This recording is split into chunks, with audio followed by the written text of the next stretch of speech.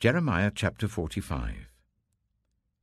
When Baruch son of Neriah wrote on a scroll the words Jeremiah the prophet dictated in the 4th year of Jehoiakim son of Josiah king of Judah, Jeremiah said this to Baruch, "This is what the Lord, the God of Israel, says to you, Baruch. You said, 'Woe to me! The Lord has added sorrow to my pain. I am worn out with groaning and find no rest.' But the Lord has told me to say to you, this is what the Lord says.